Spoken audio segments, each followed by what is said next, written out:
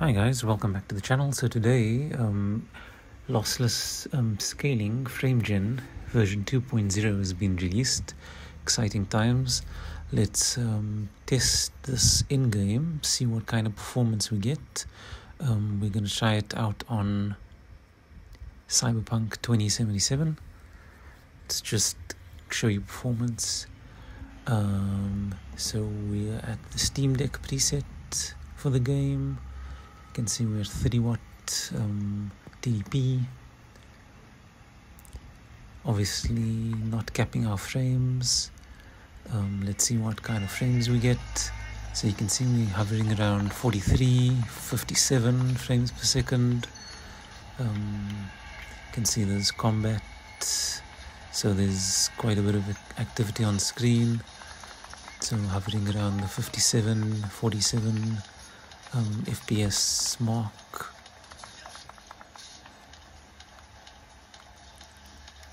Definitely playable if you're not gonna enable FrameGen.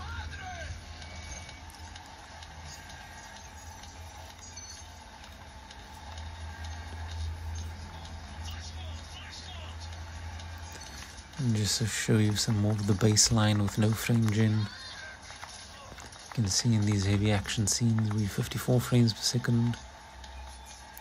Okay, so now let's go enable lossless scaling FrameGen 2.0. Still staying at 30 watts, just put the FPS limiter on, 48 frames, so FrameGen can do its thing. Just switch off the frame monitor. Okay, let's scale, let's get back into game.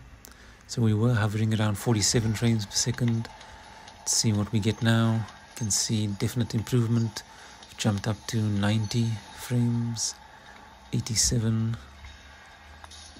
This is just the experience you'll be getting. Let's go into some more combat. See how it holds up. See if you notice any ghosting.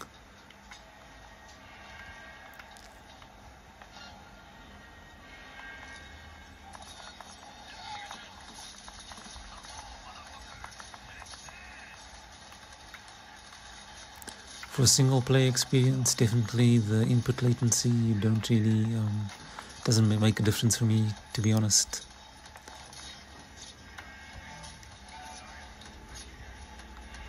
Yeah, but definitely a tangible difference in the frame counter. You can feel it's a lot smoother, the experience. And this is obviously Cyberpunk 2077 Steam Deck preset on the game. Okay, let's just go outside, see how it affects the frames. Okay, so you can see even outside 89 frames per second. Okay, so lossless scaling FrameGen 2.0, definitely worth your while.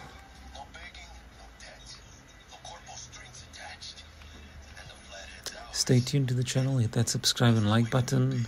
We're gonna have more gameplay videos of the Legion Go with lossless scaling FrameGen 2.0 and any future updates. And obviously we've got the ROG Ally. We'll have further updates with lossless scaling FrameGen, as well as the official AF/MF fluid motion frames support that Asus and AMD have provided.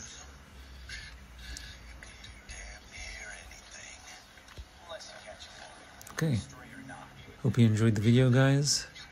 Till next time, cheers.